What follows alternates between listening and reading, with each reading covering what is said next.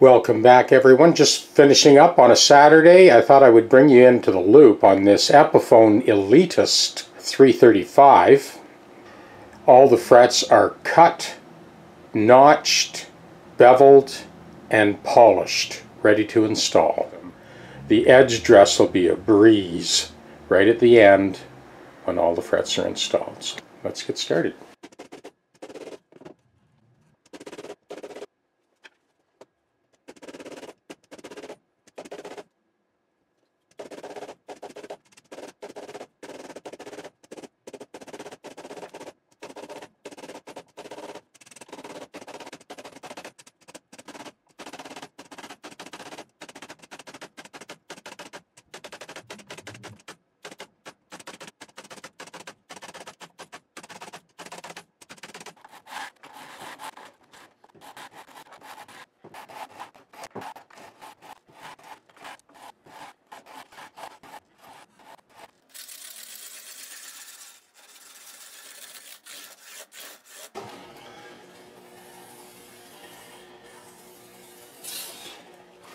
Look at the diameter of that rod.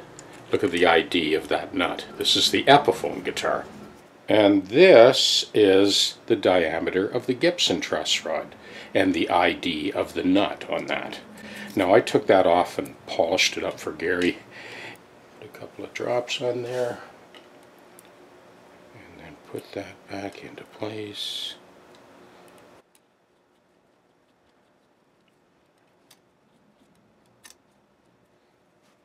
Going to snug that down. Well, I need to take a second and explain why we went to all this trouble to refret this guitar. That neck to body junction did need to be leveled, and we did that. We respected the original radius. But when I took the truss rod cover off and went to adjust the nut, well, it was completely loose, and the neck was actually going in a back bow. So now, with the truss rod nut loosened right off, I mean it's removed completely, so there's zero truss rod load on this neck. Now watch what happens.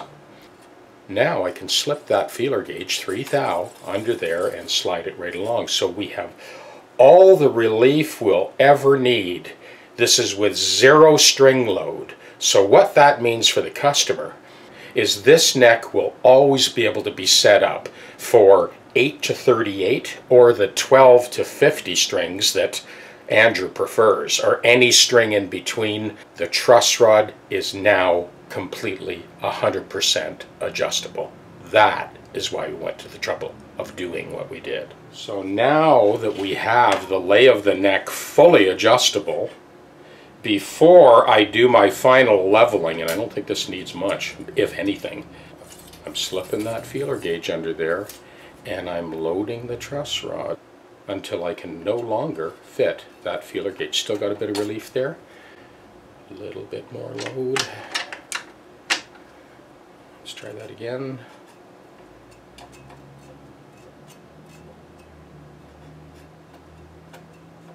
Okay, so that's our 3 thou. I'm going to drop it down to 2 thou. So this is 1.5 thou. And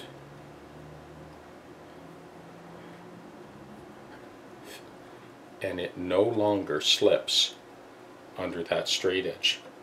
And what that tells us is that this neck is as laser straight as you could possibly get it.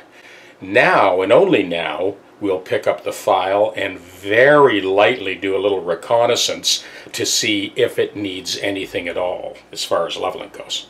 Okay, here we go. So now, with a feather-light touch, I'm just running that obliquely over the crown, and as you can see, this is as straight as any fingerboard could possibly be. In other words, it doesn't need to be leveled with the file. We're going to go straight to the scrub block, and then we'll do our final buff, and then we can get on with the nut and final adjustments. So 1200. That is our 600 and 1200. Now we're ready to buff.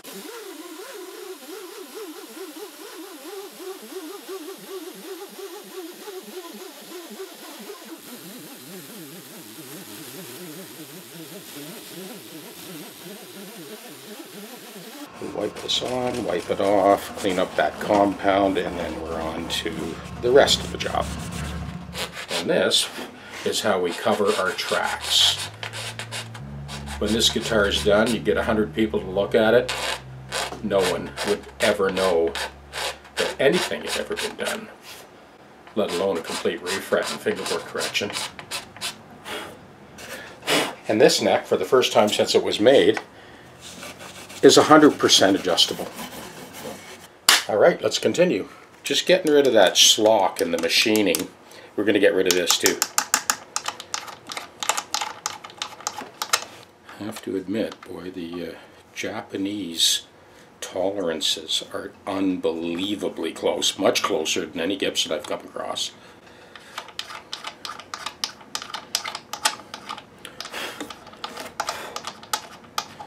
The finish, the chrome, all of the detailing is nothing short of amazing. Anyone who follows my channel knows that I work on a lot of vintage Gibson stuff. And this is Japanese precision at its very best. I notice that even around the female insert, they've chamfered it a little bit so the finish doesn't crack. Yeah, they took this job very, very seriously.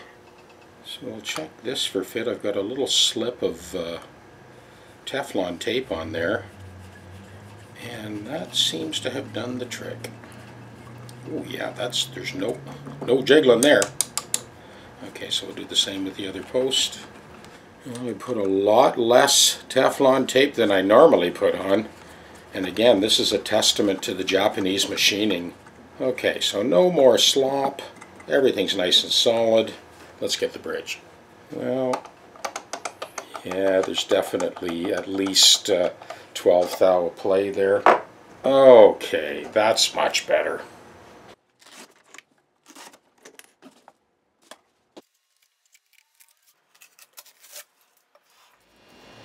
Well, well, well, we have a problem, Houston. This is the proverbial sinking Les Paul bridge. You see how the center is kind of sagged?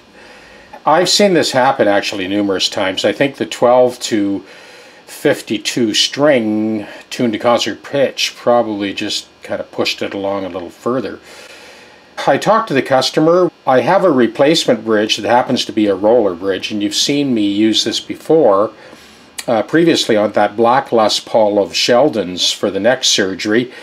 And the nice thing about this bridge is it's very cost effective. It's got the perfect radius to match the fingerboard and the perfect string spacing to match the Gibson pickups. So we're going to go ahead and use that. We'll just tuck this one away for the originality police at some point in time if they ever show up. In the meantime, his guitar is going to be 100%. So this is our replacement bridge. It's 100% perfectly in tune. And have a look at that string spacing for the pickups and the edge of the neck. We've got a perfect radius to match the curvature of the fingerboard. So these are the D'Addario Chromes 12 to 52. They're the strings that we intonated this guitar to. Let's do the proverbial tuning test. I am going to stick that foam in there to mute those other strings so we hear clearly and see clearly the fundamental note. Here goes, 6 string.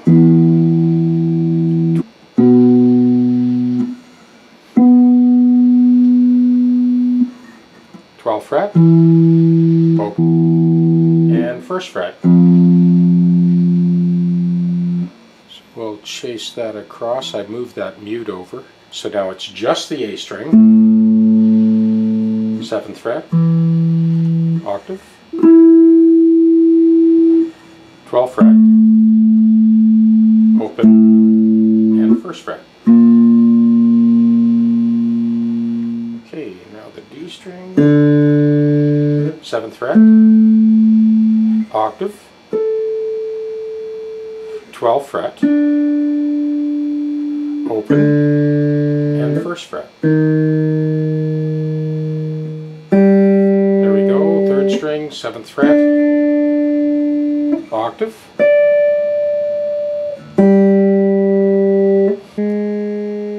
Second string, 7th fret, octave, open, and first fret.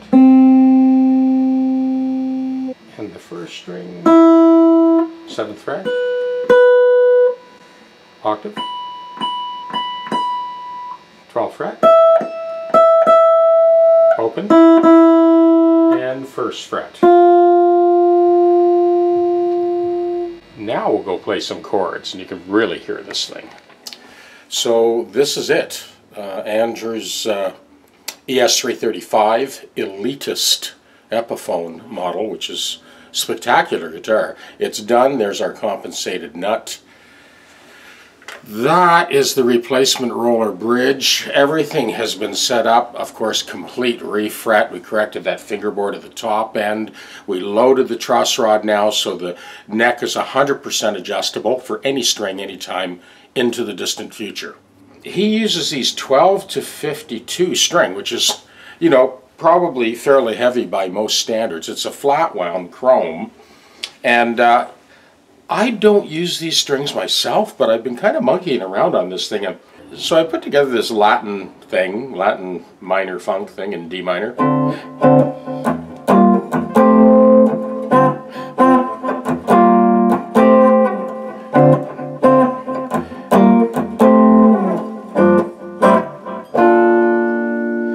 I've looped that, so I'm going to let that play and I'll kind of blow over top. Here we go.